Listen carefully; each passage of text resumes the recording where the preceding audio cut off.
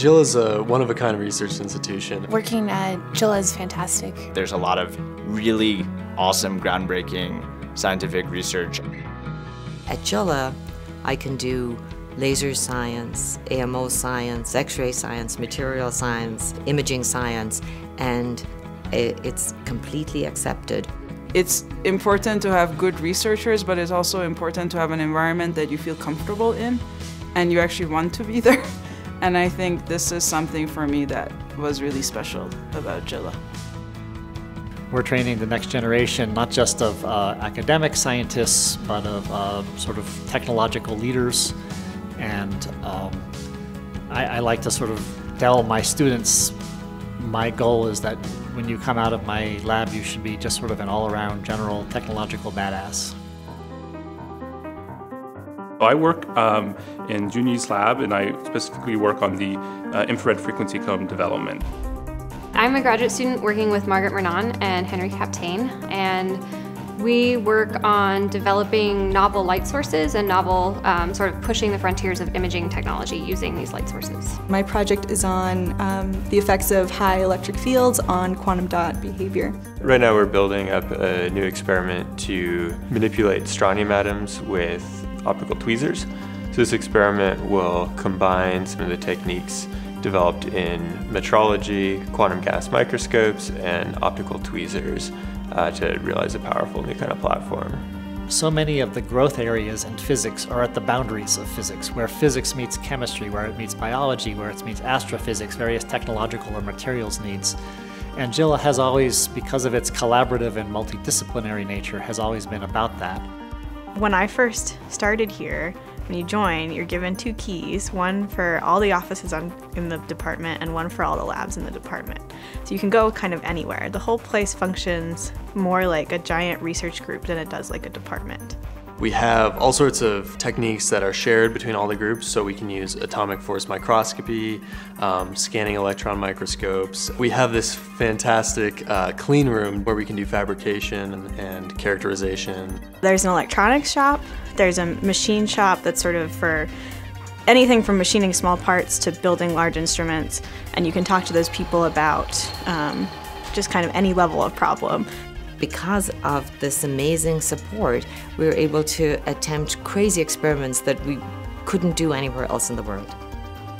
One of the nice thing of the JILA is also the locations. It's surrounded by nice mountains. So usually we had some trouble in the lab.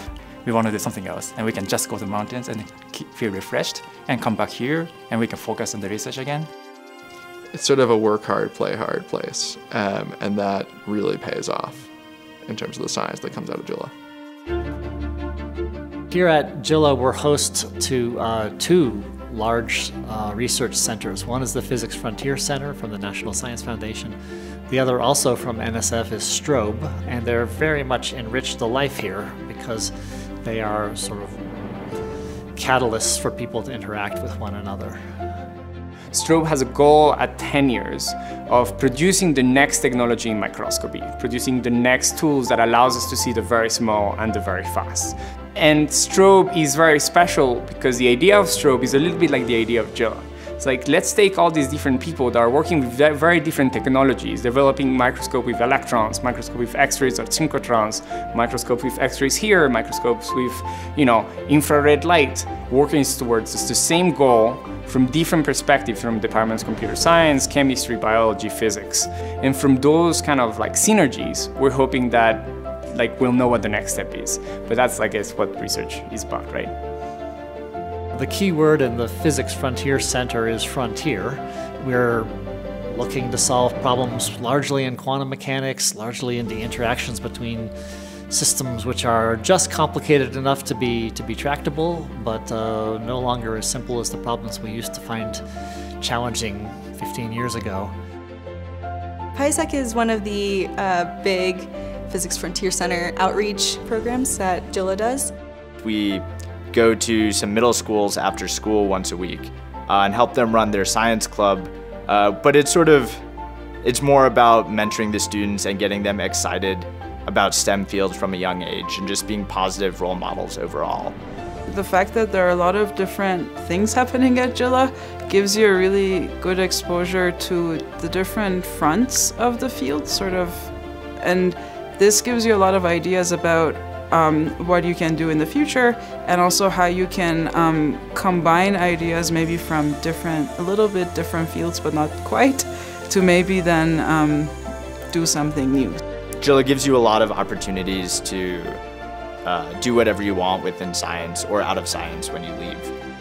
It's really hard to find a better place in the world.